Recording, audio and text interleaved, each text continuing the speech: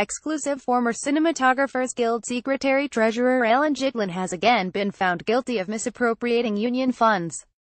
On Wednesday, a 9-member union trial board found him guilty of absconding with some $26,000 worth of hotel rewards points that rightfully belonged to the union.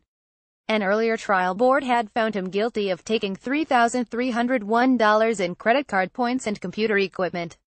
Altogether, the union says, he took nearly $30,000 that didn't belong to him.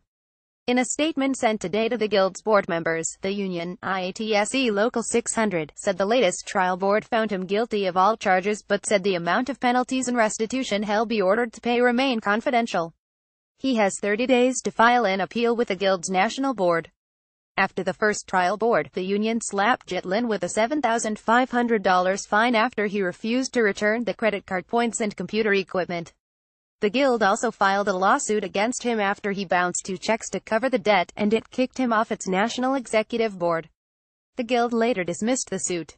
In an affidavit of internal union charges, Local 600 President Stephen Poster and Secretary-Treasurer Edward Avila, who defeated Gitlin in his re-election bid last year, said that during his term of office, Gitlin had maintained personal hotel program reward accounts and caused the points generated by Local 600's business with the hotels to be credited to his personal hotel reward accounts, rather than be credited to reward accounts held in the name of Local 600. The points credited to his personal accounts arose out of official Local 600 business with these hotels, including but not limited to room and event charges associated with Local 600 National Executive Board meetings, IATSE General Executive Board meetings, and IATSE conventions.